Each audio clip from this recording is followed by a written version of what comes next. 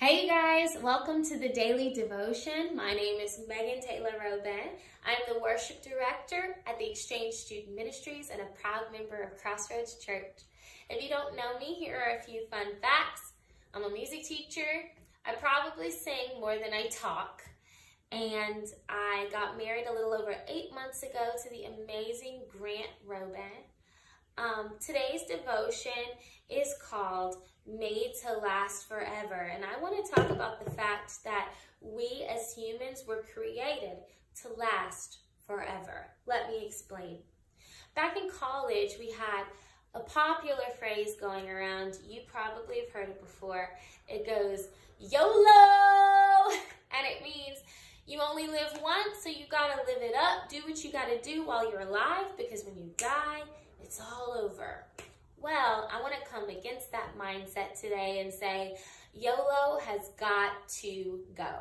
In Ecclesiastes 3:11 in the Bible, it says that God has planted eternity in the human heart. This life is not all there is.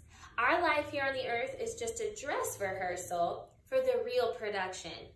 Death is nothing but a gateway, and life, true life, is waiting through the door.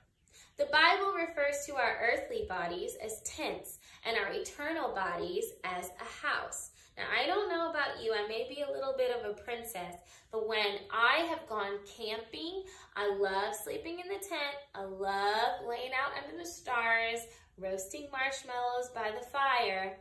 However, I was always super excited about the fact that in 5 days, I would be back in my bed with locked doors, air conditioning, the TV, and the refrigerator, all the luxuries that we're so blessed with here in America.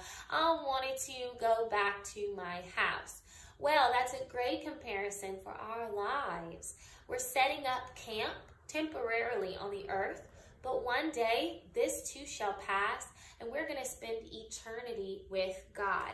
So let's talk about this heavenly dress rehearsal a little more. Heavenly dress rehearsal will cause you to live differently.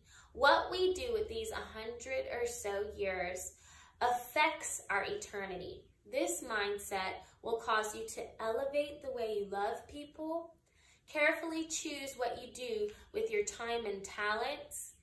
You'll start to view trends and worldly values as irrelevant, and you will start to choose character and integrity over chasing clout. Let's talk about this other mindset, this YOLO mindset. People who live with a YOLO mindset participate in a dress rehearsal where they choose to live a life without God. They indulge in total self-centeredness.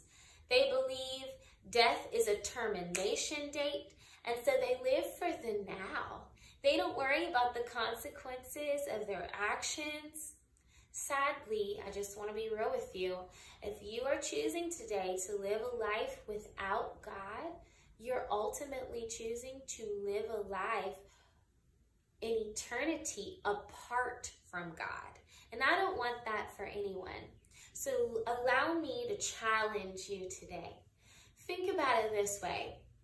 Your mom was pregnant with you and carried you for 9 months. When that 9 months was over, it wasn't the end for you. You thought it was, because everything familiar to you changed. You came out screaming and yelling. You thought you were dying, but you weren't. You were coming into the world. You were being born. Well, let me submit this to you. This world is kind of like a second pregnancy. We are here for no more than 100 years, and then we aren't terminated, but we are simply birthed into eternity. And though it feels like the end of something, it's actually the beginning. It's kind of like the final happy birthday, where our Creator, the Father, welcomes you to the biggest and best surprise birthday party of your life. In John 2:17, it says, "This world is fading away along with everything that it craves. But if you do the will of God, you will live forever." Boy, that's some perspective that I can cling to today. Let's pray. Lord, I thank you so much that you sent your son Jesus over 2,000 years ago from heaven to earth, that he took human form and he died a horrible death on a cross, all to wash away our sin, our yuckiness, and Lord, make us in right standing with you. I thank you that because of that act, you showed us your love and your grace, and you have enabled us to live a righteous life, to have a dress rehearsal that is pleasing unto you, that one day we might spend eternity with you. We love you so much, God, and it's in Jesus' name we pray. Amen. Amen. Thanks for listening. I'll see you guys soon.